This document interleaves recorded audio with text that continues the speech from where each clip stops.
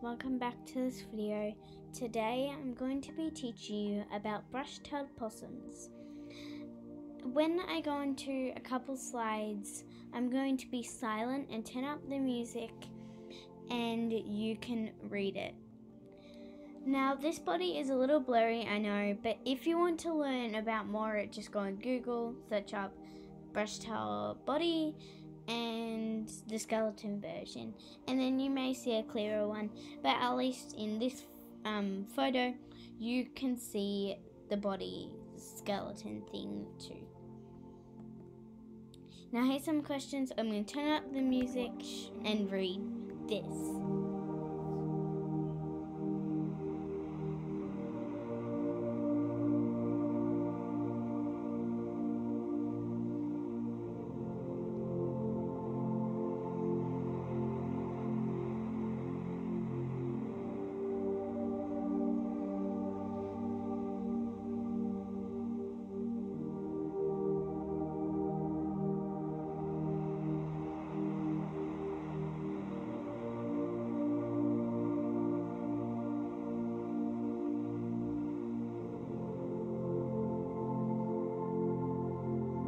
If I didn't give enough time, I'm going to give you a second right now to pause the video and go read all those questions, because some of them are pretty important.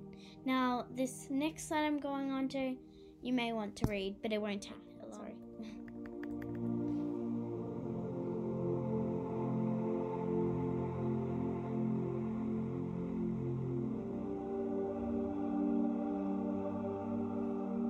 If you still haven't been done with reading this, again, pause it. I'm giving you a second. And yeah. Now I'm going to give you a second to read this.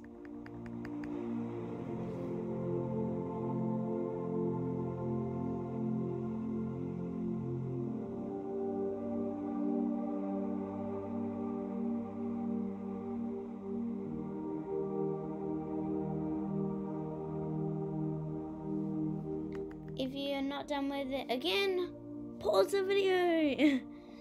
And these are the predators. I'll read it out. The common brush-tailed possum's main predators include dingoes, pythons, foxes, and cats. What they mean by cats is obviously wild cats. I'm pretty sure wild cats. Now, their habitat is a common brush-tailed possum live in urban areas like forests and woodlands and heath. Now here's a video that we're going to be checking out in a second. Possum. Brush-tailed possums are part of the marsupial family. They are found in Australia, Tasmania and New Zealand, as well as several smaller neighbouring islands. They live in woodlands and forest areas, as well as gardens, parks and even big cities.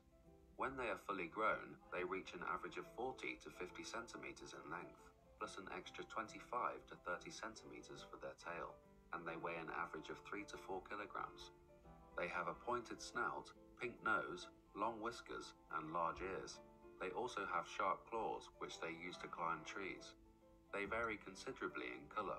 They can be black or gray, reddish brown, golden, or white. They are omnivores. Their diet varies depending on where they live, but they mainly eat leaves, flowers, shoots, fruits, and seeds, as well as insects, birds, and eggs, and occasionally other small animals. In urban areas, they scavenge for food in rubbish bins. They are nocturnal animals. They are active at night and usually spend their days sleeping in dens. In urban areas, they commonly make dens in attics, abandoned buildings, and garages. In the wild, they mainly live in trees, but sometimes they live underground in old burrows or dense vegetation. Brush-tailed possums tend to lead a solitary life. They mark their territory with a scent released from glands on their chest. If two possums meet at night, they will try to avoid each other. Fights between adult possums are rare, although they do make threatening noises towards each other. Young possums may be attacked if they try to take over an adult's range. In some cases, in areas where numbers are high and shelters are in short supply, several possums may share a den.